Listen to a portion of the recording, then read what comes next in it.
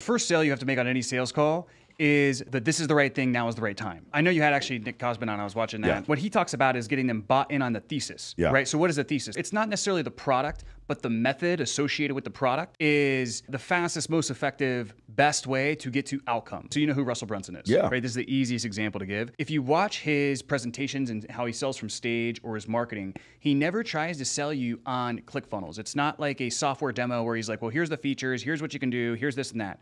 What he does is he tries to sell you on the idea that funnels is the most fastest, effective, best way to get customers online, because by nature of believing that belief, you're gonna buy ClickFunnels. So a great salesperson, the first sale they make is on the method. The second sale is on the product.